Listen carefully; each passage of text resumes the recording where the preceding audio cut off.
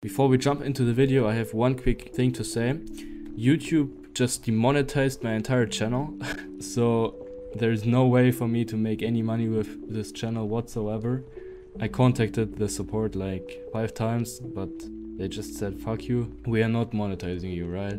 So that's why I created a Patreon page where you can support the channel by becoming a member, also getting exclusive content like access to the Git repositories of my video projects, so you can get the source code of them, contribute and all of that stuff.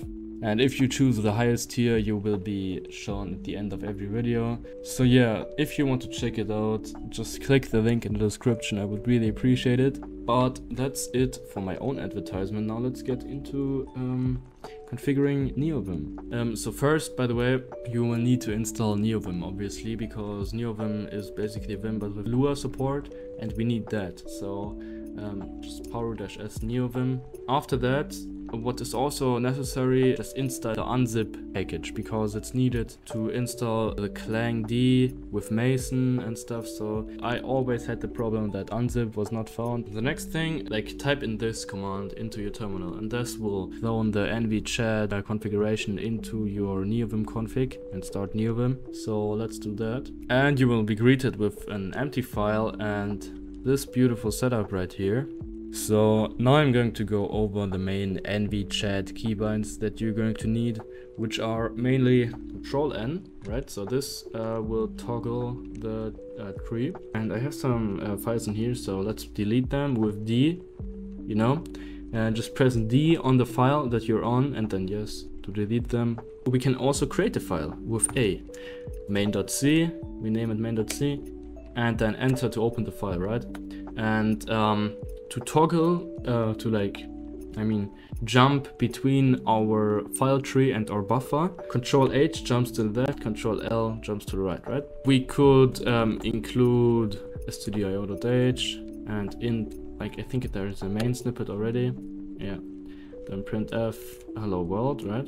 So that's our main and our quick hello world, but as you can see, we are not getting any diagnostics, right? So to fix that, it's very easy in nvchat because it has lsp config already installed. lsp is just the language server protocol that is used to give you diagnostics and all of that stuff. And to install a language server for C, what we're going to do is open a new terminal, for example here, and then go into .config/nvim, and in here just type in nvim Control-N to open the file tree, and then go to lua configs lsp config.lua, right?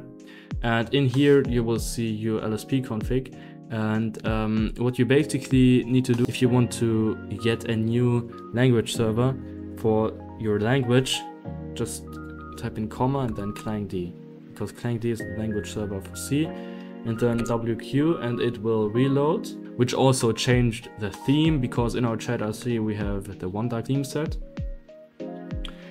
which you can, by the way, also change to your liking.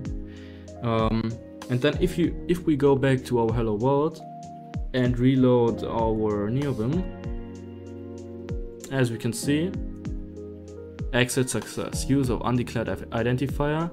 And then maybe let's include stdlib, right? So stdlib, and it's gone. So stdlib, and we're getting diagnostics, perfect. And also every we can do something like scanf, and scanf is recognized. We get all of the arguments and stuff, and everything works perfectly fine.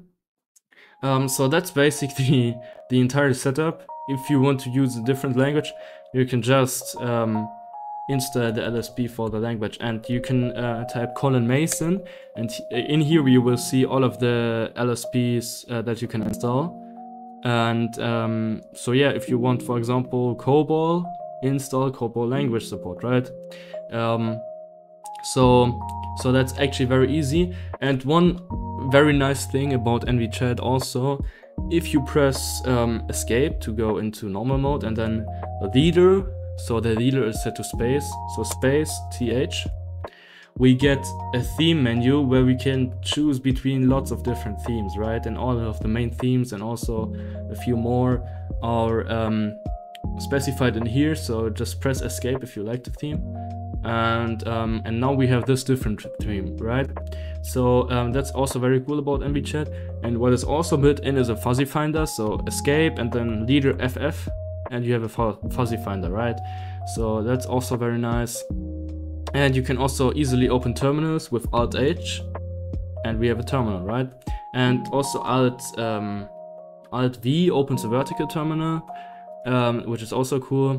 One quick tip before I will end the video: if you use C, and for example you have a make file, right? So let's create a make file, and we have all, and then gcc-o main.c, but we want to include, for example, like we have an include directory, right? So make dir include, and then include, we have something like header.h, and now if we wanted to include header.h, it's not working, even if in our make file we have include as an include directory. But that's where bear comes in, which is just a generator that generates compile commands.json for your make file automatically. So just type in power-s bear, and I'm not going to do that because I already have it. You can then, if you have it, type in bear --make, and as you can see, it's going to execute the make file and create compile commands.json, which just has all of this stuff. And if you now save it, it's now working, right? Because it recognized it. So that's a neat tool if you use C, and I think it also works with other build systems, but I'm not sure. Yeah, so that's basically how I write my code and how I create a nice IDE out of Neovim. If you liked the video, consider leaving a thumbs up and also checking out my Patreon. It would really support the channel. That's basically it. I hope I could help you, and bye guys, and peace out.